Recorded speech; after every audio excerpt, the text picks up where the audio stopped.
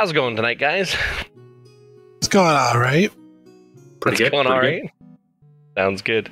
All right, so we're checking out a game called Pixel of Memory today, made by Hiker Games, and this is an interesting game. It's a puzzle game, and it's about a guy who essentially has lost his memories, and you're trying to piece together those memories by doing these little pixel game puzzles. It kind of reminds me of Picross a little bit. So here's what you do. You get these blocks, and essentially you're trying to fill in the blanks, and your options are to put the blocks in or pull the blocks out. And yeah, the first couple puzzles are like super easy, but then starts to get a little more complex as we go. When you started this video and I saw that cutscene playing, and then the cute little pixel graphics of the character walking around the room, this is not what I had in mind. Right. Yeah, this is a little unexpected. It definitely catches you a little off guard as to what the game is. But I like the idea. They're putting like a story with a puzzle game, then I take it? Yeah, the story's pretty light, at least to start with, but like as you kind of, I guess, unlock further chapters and stuff, it becomes a little bit more complex. But the basic idea, like I said, is that the guy has amnesia. He doesn't have his memories, and you're trying to rebuild them through, again, these little puzzles that remind him of his past. Right now, we're kind of going through his childhood. Yeah, sort of seeing some of the more interesting puzzle mechanics start to come into play.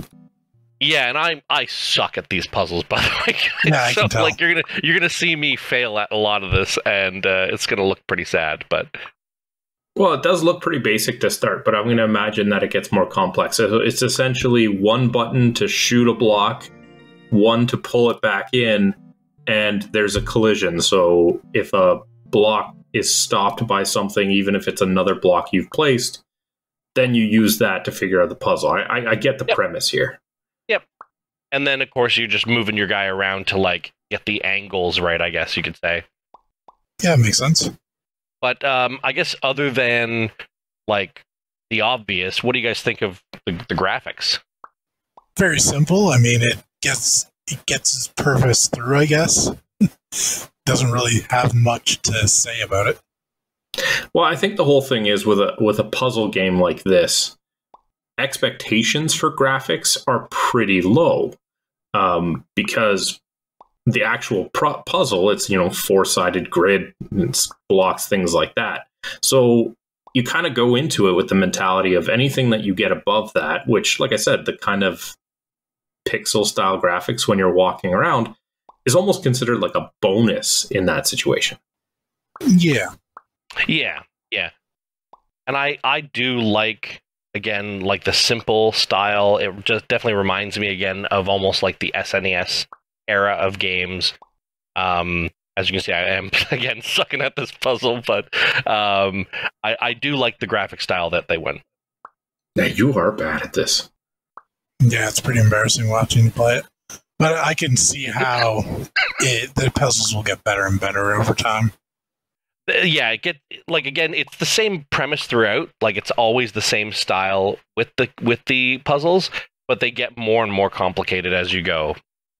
It's definitely one that's very easy to understand. Yeah, in general, I'm a fan of Picross puzzles. I actually really enjoy them. I even picked up like a Picross game on PlayStation not too long ago. So this seems like a very simple, I don't want to say take, because it's not exactly a take on Picross, but like almost like a little bit of an evolution on it.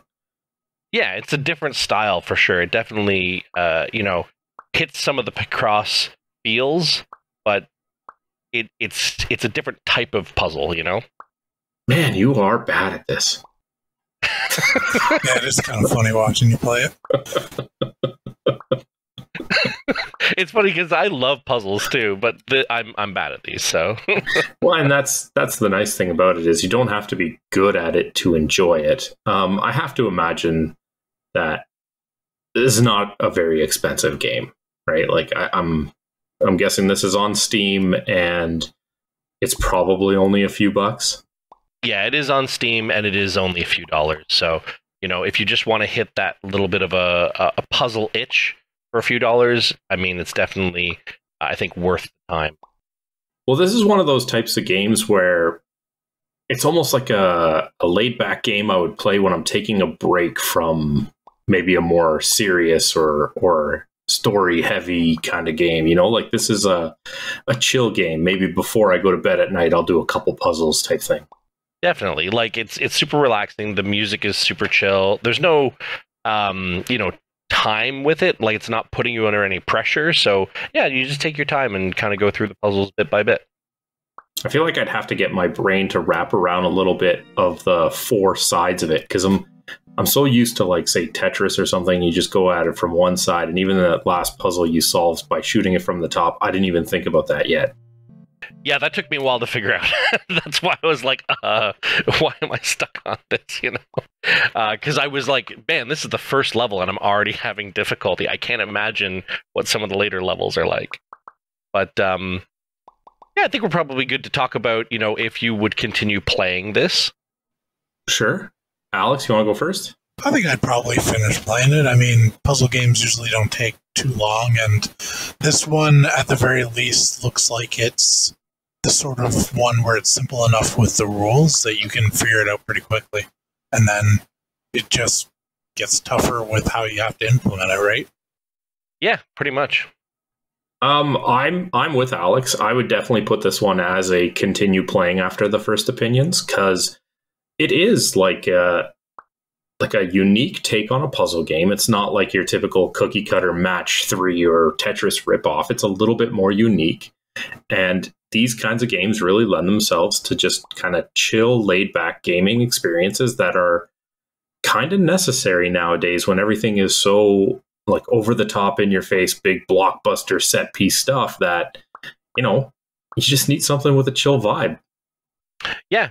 And to round us off, even after filming this, I did go back and play a little bit more. So I will continue to play it until I end up eventually finishing the game. I am taking my time. It's like you said, just super chill, relaxing. I can play a couple levels when I have some time and just not think about things too much.